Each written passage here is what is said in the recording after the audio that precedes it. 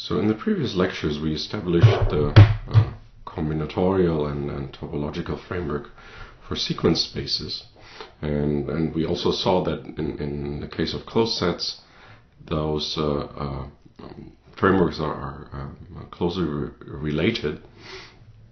What we want to do next is, since we also want to deal with the probabilistic framework or setting, we have to develop a measure on sequence spaces. What I want to do first is to briefly go over the basics of measure theory and measure spaces. So if you have already taken a class in measure theory, or you've studied measure theory otherwise, you can probably go ahead and skip this lecture or go through it rather quickly. So let's start with the basic definition of a measure space. A measure space is a triple consisting of a set X, a sigma algebra A, and usually denoted script A, and a measure mu. Well, let's go over those two components here besides the set X, the sigma algebra and the measure. What is a sigma algebra? A sigma algebra is a certain family of subsets. So the sigma algebra A is made up of subsets of X, and these subsets have to satisfy certain requirements. So first we have that the empty set and the whole set itself must be in the sigma algebra. This is a little bit redundant if you look at the second condition, namely that if a set A is in the sigma algebra, then its complement in X is also in there. So in particular, if 0 is in the sigma algebra, then X, which is the complement of 0 in X, must also be in there. And likewise, if X is in there, then the empty set must be in there. So it would be enough to just require here that one of the two sets is in there and require this. So again, here we have closure under complements. And then the third requirement is the closure under countable unions, which means that if we have a sequence of sets AI, each of these sets AI is in the sigma algebra, and it's a countable sequence, then the union of the AI is also in A. So again, this is called closure under countable unions. One of the most important sigma algebras, and the sigma algebra we will work with in this course, is the sigma algebra of the Borel sets. One way to define the Borel sets is to say it's the smallest sigma algebra containing all open sets. So the Borel sets, in order to get Borel sets, you have to work with the topology. So you have to have a topology, so you have to have open sets. And then you take the smallest sigma algebra that contains all open sets. And you can also say this is the sigma algebra generated by the open sets. So there are those two things here are kind of dual views. So here you say it's the smallest sigma algebra containing the open sets. So you can, one way to arrive at the Borel sets is to say, okay, I'll take all the sigma algebras that contain the open sets, and providing there exists, and then you just take the intersection of them, and you arrive, and you can show that this is again a sigma algebra, and you arrive at the Borel sets. The other way is to kind of go from the bottom up and say, well, we can actually generate them, and how exactly are they generated? How do we generate the Borel sigma algebra starting from the open sets? Well, the open sets have to be in there. Well, that's just the condition. It has to contain all open sets. So, well, if we want to build a sigma algebra containing all open sets, we better put them in there. So we start with the open sets, put them into the sigma algebra. Well, if the open sets are in the sigma algebra, by the second condition on the previous slide, well, it must be closed under complements. Well, that means we have to put the closed sets in there too, right? Because the closed sets are precisely the complements of the open sets.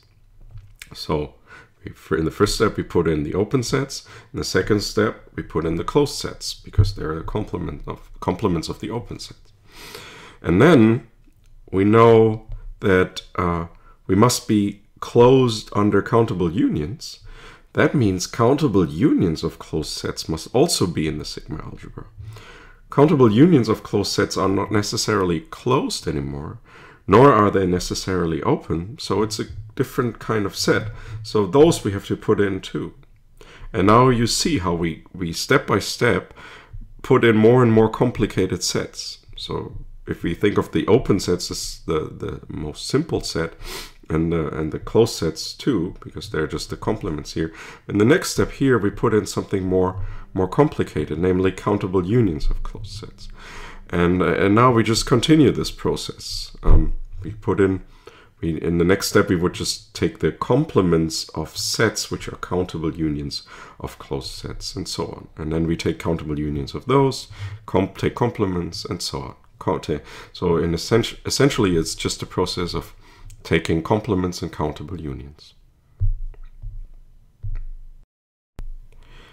And as I said, this process builds up the Borel set step by step, in contrast to taking this approach from the outward, but just taking the intersection of all sigma algebras that contain the open sets. So it's more instructive, I find, and more constructive, definitely, because you can really see how you build Borel sets. So let's look at an example. We take R with the topology generated by the open intervals. That's the standard topology on the reals. And now we ask, is the set of all rationals a Borel set? Well, if that's so, we must be able to obtain it in the run of this process here. Well, and we see actually, yeah, the answer is yes, because we can write Q as a countable union over all sets of this form. This is a singleton set containing only the rational number Q. And we do that for all rational numbers, but there are only countably many, so this is a countable union. Well, furthermore, each singleton set Q is closed. Namely, its complement, the set R, just that single point here is missing is an open set. Right? It's the union of two intervals of this form, if we allow here minus infinity and plus infinity. Right? So we can write Q as a countable union of closed sets. And we saw in the previous slide those have to be in the sigma algebra of Borel sets. So Q is indeed a Borel set. And Q is also a good example that the third stage, taking countable unions of closed sets, actually introduces more complicated set, because the rational numbers are neither an open set, obviously, but they're also not a closed set, right? Because you can, it doesn't contain all its limit points. You can approximate any real number by a sequence of rational numbers, and hence it's not closed. So now we can look at the definition of the actual measure function mu. Mu is defined not on all subsets of X, our measure space, or the underlying set, but only on the sigma algebra A on X. The reason for this is that it is impossible in general to define a set function that would go from X here to the same range here, or codomain, that would still have these properties, in particular this additivity. So this is impossible in the general case. So there are some easy spaces where it is possible, but in general, it's not possible, and that's why we have to restrict ourselves to a sigma algebra, which we then call the measurable sets. So not in general, not every subset of X is measurable. So what are the requirements that or properties that our function mu should have? Well, as it turns out, you can actually reduce that to two very simple conditions. The first one is rather clear, namely that the measure of the empty set should be 0. And the second one is just that the function mu is countably additive, meaning that if we have a countable sequence of pairwise disjoint sets from our sigma algebra A, then it holds that the measure of the union of these sets is just the sum of the individual measures. And this condition also coincides with our intuition. Well, if we have a region we want to assign a volume to, well, if we split this region into several parts and the parts don't overlap, then the area of the whole thing here should just be the sum of the areas of the parts. Well, here I only drew, of course, finitely many parts, or a finite partition, but it's actually important here to consider countable a countable union, so countable partition into countably many parts. This makes this condition much more powerful than just requiring that it holds for finite unions here, finite pairwise disjoint unions. And as I already mentioned, from these two conditions here, from these two simple conditions, we can actually already derive a lot of properties about measures that we will use later. So here's a few types of measures that we will be dealing with. So let's assume we have XA mu, a measure space. A Borel measure just means that the underlying sigma algebra is the Borel sigma algebra, or a Borel sigma algebra. Of course, that always depends on the topology. But if we fix the topology, the Borel sigma algebra is determined too. A finite measure just means that the measure of the whole space is finite. That's not always the case. For instance, if you take the standard Lebesgue measure on the real line, then X would be the measure of the reals is infinite, of course. A probability measure just means that the measure is finite, but not only finite, but it also means that the measure of the whole space is 1. And finally, a sigma finite measure is just one that's not necessarily finite, but it can be written as a union of sets of finite measures. So for instance, again, the example, if we take the reals, right, that can be written as the union of intervals of finite measures. So if we take I in Z and take the unions of I and I plus 1 of this form, then each of these sets has measure 1, and together they give the union R. An important question in measure theory is now how to construct Borel measures. We've seen there's a lot of Borel sets, and they're getting more and more complicated. So although we only have to satisfy 2 requirements, the second one, namely the countable additivity, can be very hard to satisfy because it has to hold for all sequences of pairwise disjoint Borel sets, and we don't really know what exactly the Borel sets are.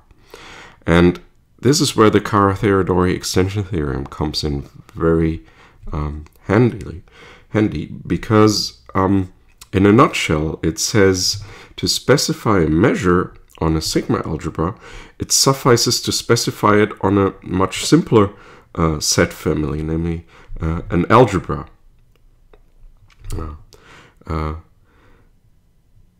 not going to write the Carathéodory extension theorem out formally here. I'm just indicating how it works. Well, if we have specified a countably additive set function on an algebra, then one can show, using the properties of a measure, that it extends to the sigma algebra generated by that algebra. And again, meaning generating the sigma algebra generated by the algebra just means it's the smallest sigma algebra containing that algebra. So just like in the case of building up the Borel sets, you would now, from the open sets, you would start with the sets in the algebra and start closing them under complements and countable unions.